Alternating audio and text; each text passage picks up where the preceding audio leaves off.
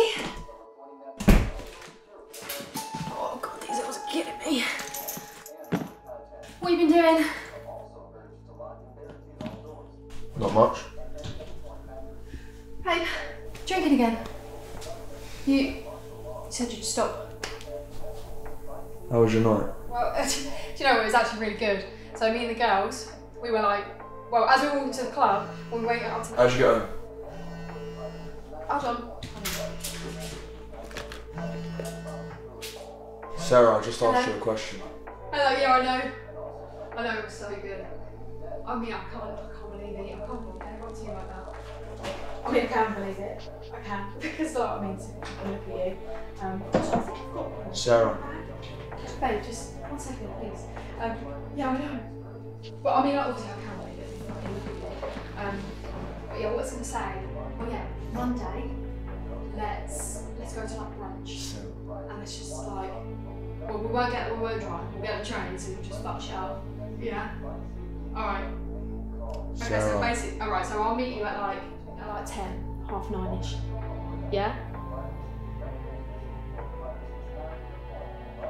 Sarah. Sarah! I'll call you back. How many fucking times do I have to ask you? It's a simple fucking question. Who drove you home? I don't.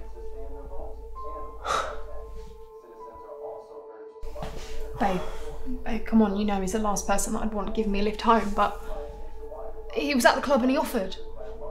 I had no way of getting home otherwise. Right? It's fine. It's fine.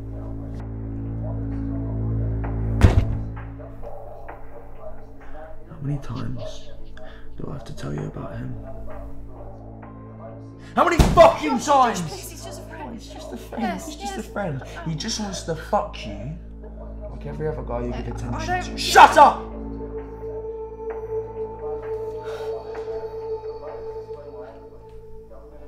Look at me. Look at me. I love you. I'm sorry. Sorry for getting angry. Come here. Come here.